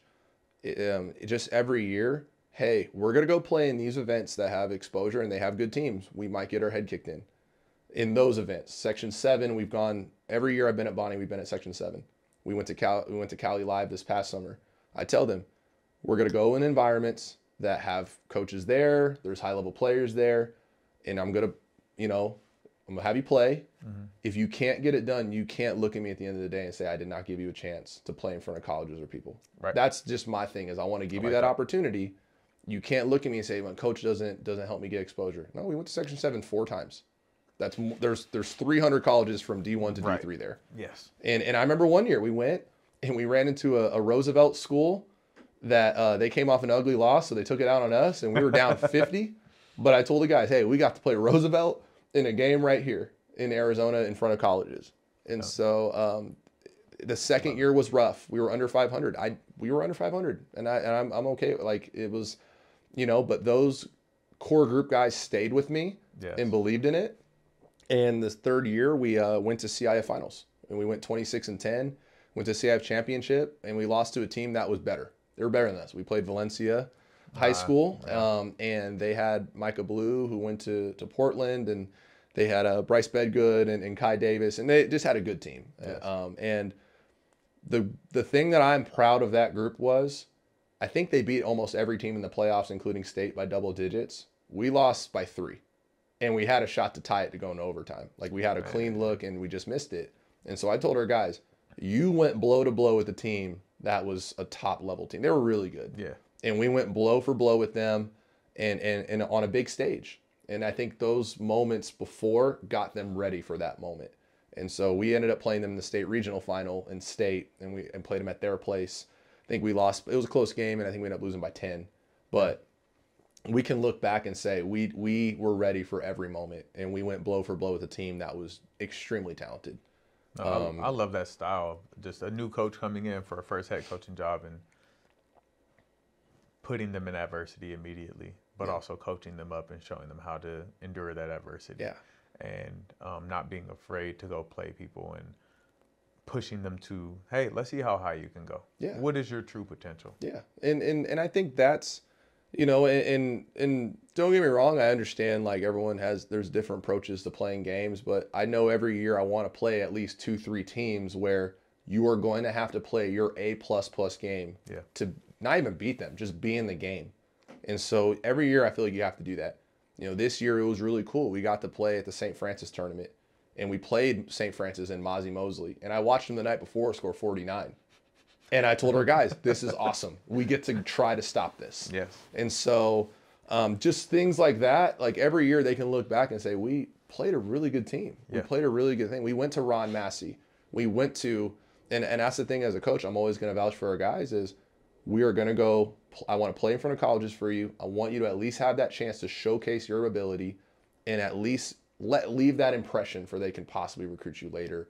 That's my biggest thing is I want you to have that exposure in that kind of environment. That's amazing. And so this year, how are we doing this year, and what are we looking forward to through the end of the season? So we're 16-8 right now. We played Dunn tomorrow, who's really good. They've really good brothers on that team, and it's a good team. But we're in a good position right now. Chasing a league title. It'd be back-to-back league titles, and hopefully get to back-to-back 21 years. But this group they're resilient. We have I'm happy to say we have 2 kids that are going to play college basketball. Awesome. Dylan, like I said, going to Army, and then Donald Clark is going to Riviera University at D3. And then, like I said, Jeremy Goodcase is going to play college basketball. So I'm really happy that with this group, they handle a lot of adversity and they play some good teams. And that's just all I can ask for. The wins and losses will shake out, but as long as they play really hard, I'm happy with this group. And I think they're handling everything really well. What are the 3 things you're telling a first-time head coach to do when they start their program? First thing would be establish your culture and stick with it. I think sometimes you want it, like, if you don't think it's going to work right away, you want it, like, stick to your beliefs, stick to your guns, stick to your beliefs, and just push through. It will eventually shine through. I think second is make sure you are in communication with your administration as much as possible. I think having your athletic department and your administration support is major. And then 3, I think just be out there in the community. That doesn't mean be out and, recruiting kids or anything like that, or trying to get kids to come here. Just be out and about and show that you're not just in this little hole at home. You come here, go here, and go home. Try to be more involved in the community, because I think if the community kind of gets behind your program, it's kind of more, it's fun. The games get fun, and I think they'll see that it's a little bit more than just basketball. And so I think those are the big major 3 that I would preach. And then 2, just kind of 3A, 3B would be just make sure you have the right staff around you. Yeah. You're not gonna be able to do it all on your own. And I am fortunate to have some coaches in my staff, and I have coaches in my staff in general that share that vision, that work really hard. And that, that's big too in backing you up. So I'm appreciative of my staff on how hard they work too. So awesome, man. You're a man of value, discipline, and transparency, man. And I just appreciate that about you. I think that's what shines through everything you do since the first time I've met you, and I appreciate that. And thank you for sharing this journey. Like, it's a long journey. You've seen a lot, and you're, a kid of an NBA player, right? Yeah. And the expectations set against you, but paving your own path and not allowing that to drive you a certain way. It's awesome. I didn't even have to ask you this question because it never seemed to matter. Was there ever pressure for you to be an NBA player? I don't think there was pressure, just because I think whatever I wanted to do, my parents said, you have to work hard at it, whatever you chose to do. And so I'm sure when I was younger, looking back, I probably wanted to do that, but I never felt pressure. I never felt pressure to be in the NBA or play here. I never felt like I had to live up to anything. My parents were just, whatever you choose to do, strive to be the best at it. And so that was the biggest thing. So I never felt like I had to, come out of this being my dad again and things like that. I think when you try to do that is when you have the biggest letdown, and when you have the biggest is when you try to fulfill an expectation, and when you just do it because you love doing it. And so I didn't feel pressure. They just told me, whatever you choose to do, go 150% at it and go as hard as you can. I love that, man. Shout out to his parents, and other parents just hear that a kid of an NBA player didn't feel any pressure to make the NBA, but you guys who are lawyers, doctors, entertainment, whatever you are pushing your kid to go to the NBA, and you've never even been there. Like, just stop that. Sorry. Just stop. Look at. There's an example of what can happen when you just put the faith and the right tools into somebody. And so, thanks for sharing all that. Absolutely, man. Absolutely. All right, we're going to hop into our next segment. My Rushmore. All right, so we're going to mix it up a little bit today. Top 4 hip hop artists of all time. Your Rushmore. Who you got? Well, when I say this, it's the artist, okay? Don't look at anything. It's the artist itself, but Kanye West is number one. Okay. Not number one, but he's on mine. That's okay. I tell everyone, it's the running joke of, he made Graduation. Like I tell everyone, he made Graduation. I can listen to that all the way through. It'd be Kanye West. I personally, I would say it's a kind of a toss-up. I like J. Cole a lot. I think J. Cole is in my Mount Rushmore. I would probably go a little bit more into the 90s and probably say, I would say Jay-Z, actually. Jay-Z, I guess you can count him as 90s. But 90s, 2000s, Jay-Z, just because of, you can say everything from his empire to what he did music-wise. And then probably, it's funny because people are going to say Tupac or Biggie, and those guys are probably 1A, 1B, or 4A, 4B for me in terms of that. I think those two kind of revolutionized a lot of it. But I listened to a lot of it. I listened to Mobb Deep when they were younger and those artists. But those are probably my Mount Rushmore. Okay, so 4.5-ish. You got somebody with Two-Face, with Tupac and Biggie. Got it. Yeah. Awesome. that's where we're going for that one. So mine are my Rushmore. I'm not saying the best. These are Todd's. Actually, J. Cole's on mine. So I'm a big J. Cole fan. Love J. Cole. DJ Quick. I grew up listening to DJ Quick. My cousin showed me, and to this day, I still listen to DJ Quick at least one album once a month, just to stay refreshed. Yeah. You know, it's crazy. I'm like, man, these kids are listening to trash, and I listen to DJ Quick, and like, why was I listening to this at 13 years old? I should not have been listening to this, but it is what it is. Third it's actually Drake. Man, I thought about it. I'm a Drake fan, man. I love his older stuff. New stuff is. I got to catch a vibe. There's some songs I like, some I don't. Mm-hmm. But man, his early stuff he was so relatable. Like with my life experience when he was going. I thought about it. Back then when you can burn CDs. Yes. I used to have like a Drake CD on the way to school like every day, and I would take that CD. But I already know once I get home, my girlfriend's gonna be like, "It's Drake. Drake's in your mouth. You're lying." No, it's close, but I already know Drake. I can give you that, Drake. So those are 3. So three. Man, this is a interesting one because Kanye's there, Eminem is there. I'm not gonna lie, Eminem was, hey, sue me. He's one of the best lyricists ever. You got Tupac, Biggie. It's hard. It's tough, but I'm gonna throw a wrench in it, and it's who I listen to. Okay. And he's a Christian hip hop artist. So Andy Mineo. Oh. See, I know who Andy Mineo is. Yes, and most people do. So there's Lecrae, and then there's Andy Mineo. Lecrae's like that. Andy Mineo. I know. By the way, shout out to Heritage Christian because they play Andy Mineo at a lot of timeouts. I make those lists. Okay, I was gonna say those are my playlists. Shout out to you. I'm just saying. I remember we played Heritage my first year, and it was a timeout, And I was like, is this Andy Mineo? Like in my mind, I like stopped mid-time. Andy Mineo, okay, like, okay, we're going. And the kids are like, who's this? I'm like, you don't know. You don't understand. You don't understand. So I'll give you that. Okay, I understand Andy Mineo on that one. Yeah, no, that's who I listen to. Is like literally my daughter knows the songs. Like that's who I listen to, and so those are my hip hop artists who like, man, if I could only listen to 4 more people, those would be the 4. So I got from Andy Mineo to DJ Quick. That's That's crazy, a variety. but, That's a variety. hey, I'll give you that. yes, That's, yes. Okay. All right, so our next segment is Fix the Net. All right, so this is a misconception about yourself that you heard people may talk about you about, or a misconception about basketball that you just want to make clear. So let us know what that misconception is. That up for us, and then finish the play.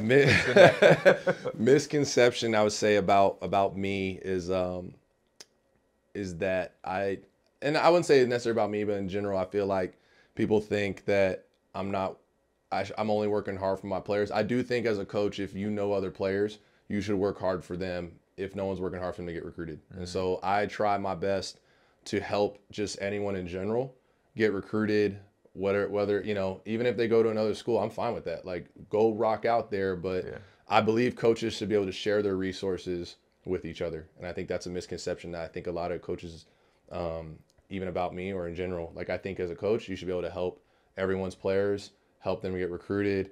I think that's kind of a big misconception. A general misconception, and I see this debate once every 6 months on Twitter, is that, and I'm sure 9, 10 years old don't play zone defense. That's the only misconception I'm going to say, and it's going to be the 6-month debate that everyone says is the biggest misconception, that you should be taught man-to-man growing up playing basketball. But so you should? You should. Man-to-man should be taught. Okay. Yeah, I love it. Yeah, that's probably the 2 biggest misconceptions. So I'll finish the play right there, right through. I love it, but those are probably the 2 biggest things there. Thanks for fixing the net, man. Thank you for being a resource to all players, and thank you for teaching the kids to actually play defense before not playing defense. So, absolutely. So this is where we flip the script. You are the interviewer. I'm the interviewee. 2 questions for me. Could be anything in the world. Okay. I would say, I mean, one of the questions is, what would be your advice just to, I would say, to parents when handling, you know, a younger player that's talented? You know, how, like, what is a way to keep them focused through adversity? What would be kind of your advice?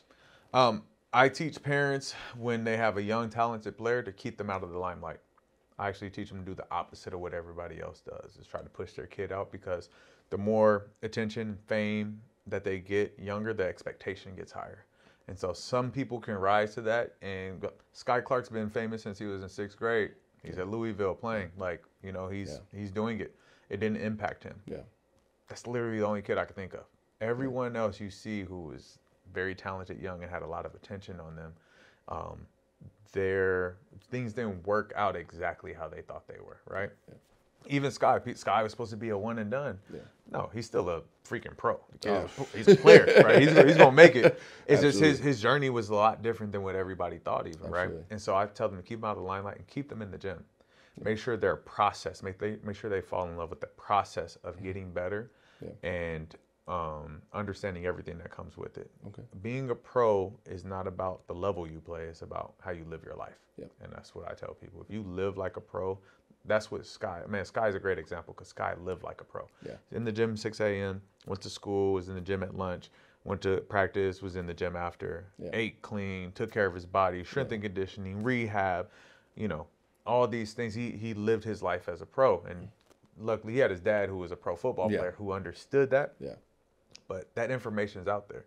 And so I just tell them to keep them in the gym and have a plan and a process, and keep their circle tight. Keeping that circle tight is important. And so that's what we built this for my consulting company, the basketball firm that does that. We help families build blueprints for whoever your player is. They could never touch the basketball before. I could build a plan to put together to get them close to their goal, or get them on their way to the goal, to teach them success principles more than it is about the basketball goal. Because basketball is going to end one day for all of us. So call me, actually. If you need help with your elite player, give me a call. I will help you.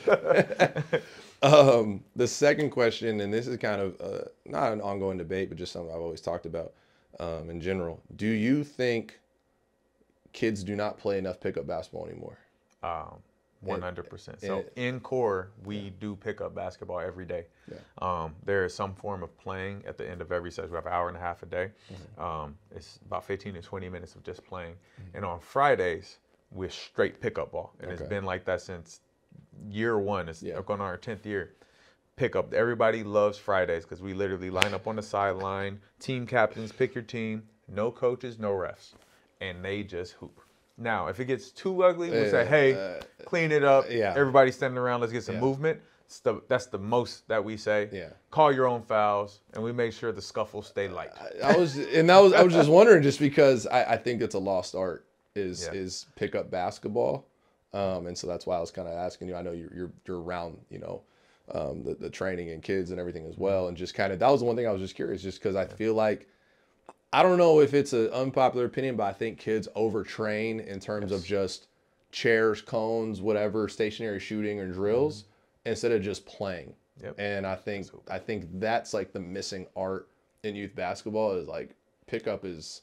I remember that was the thing. We're going to be 4 p.m. 24-hour fitness. That was the thing. You just knew 24-hour fitness. You go at 4 p.m. to any 24-hour fitness nearby, it was rocking. And so that's something I just wasn't sure. If other people thought that I just feel like pickup is... The true hoopers, we all talk about it. We try to create spaces where kids, Air West, they just hoop over there. Oh, yeah. Yeah, they do a little training, and then they just hoop. That's what it's about. It's the kids. You named 3 kids today that all were a part of core. Ben, Dusty, and Mozzie. Yeah. Look at their game. It's free-flowing reading. Yes. And it's because they just hooped, especially Dusty and Ben. Like, that year was crazy. We had them, Mike, Scott. It was crazy. The pickup games were better than some high school games. And it was competition every single day they stepped on the floor. We talked scout. That scout with Ben and Dusty was like, well, they're going to shoot it, and you just hope they're cold. But no, those 2 could play. But that was the biggest thing is I just wish there was more pickup in general. And I think people need to go away from a little bit more of the skilled individual training and more of just playing some pickup ball. 100%. True pickup ball too, not the one pass, put it up, like some actual movements and things like that. They need OG. So the other part is getting high school players in the gym with middle school kids to teach them how to play, and then college kids playing with the high school kids and creating those spaces where we had an OG that tell us what to do in the pickup games before we were allowed to play freely. They would let us rock out, but only if we're setting screens, moving without the ball, cutting, and doing the things that basketball allows you to do with pickup. So we definitely had those with 24-hour fitness, some OGs that. When I was 14 years old, I still caught elbows at 14. They didn't care about that, but I was like, you either got tougher or and so that's and the mentality always was. And the last thing I told our guys in games, in a big game, treat this like it's a 5-game wait at 24-hour fitness, and you don't want to get off the floor. And it's game point. and it's game point. That means you're fouling almost every time. Oh man! Now that part I'm saying we don't have to do, but you got to play defense like it's game point. Absolutely, man. Man, appreciate you, man. Absolutely, man. Absolutely. So we have a 24-second shot clock. That's your camera right there. Let the people know where they can find you and something that's developing in your world, and or just some encouraging words for the people. Yeah, the way to find me is on Twitter, Wolfgang_Wood, or Instagram, Wolfgang_Wood_.